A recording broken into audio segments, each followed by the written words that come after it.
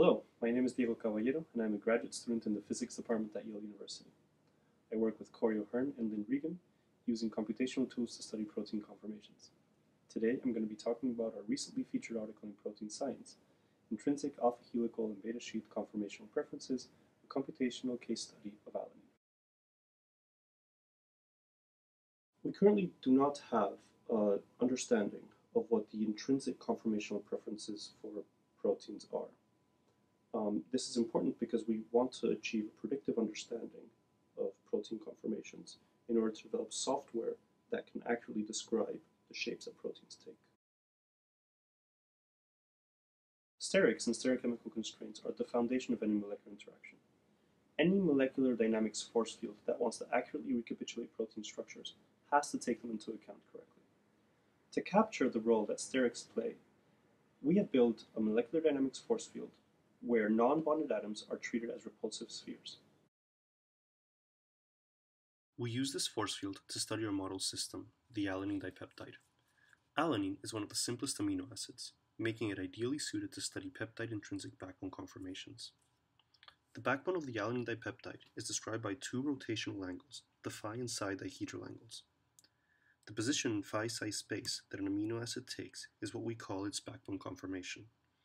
Generally speaking, there are two major regions in phi-psi space that a dipeptide can explore, the so-called alpha helix and beta sheet regions.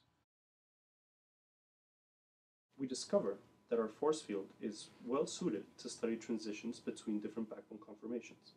For example, the alanine can transition between beta sheets and alpha helices. In this animation, we can see a beta sheet to alpha helix transition for a sample alanine dipeptide. On the right-hand side, the red cross shows its initial position in the beta sheet region. On the left, we have the space-filling model of the dipeptide as it moves from one state to another. The black dots show the time evolution of the system in phi-psi space. Running these kind of simulations until thermal equilibration is reached allows us to predict the relative abundances of the different backbone conformations. Furthermore, the force field is very well suited to study the mechanism through which beta sheet to alpha helix transitions occur. We can explain this using this model. If you imagine that this is the dipeptide, where the phi-psi rotations are analogous to these kind of rotations, one can see that, in general, if this were a space-filling model, the system is quite packed together. For a phi-psi rotation to not be impeded, one has to relieve the clashes that would prevent the transition from occurring. This relief occurs via the opening of what's called the tau angle, which is the backbone angle here described with the green bonds. If the tau is small, the phi-psi rotations are impaired. However, if the tau is large, such as in this exaggerated example, phi-psi rotations are much easier, like this. Our force field recapitulates this kind of effect, meaning that whenever the tau angle opens up, you're essentially allowing phi and psi to transition between the different conformations. However, when the tau angle is closed, these transitions are not allowed.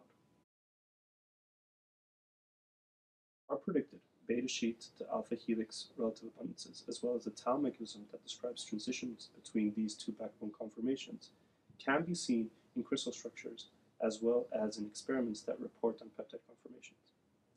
We believe our results demonstrate the power of hard sphere models to reveal fundamental features of protein structures.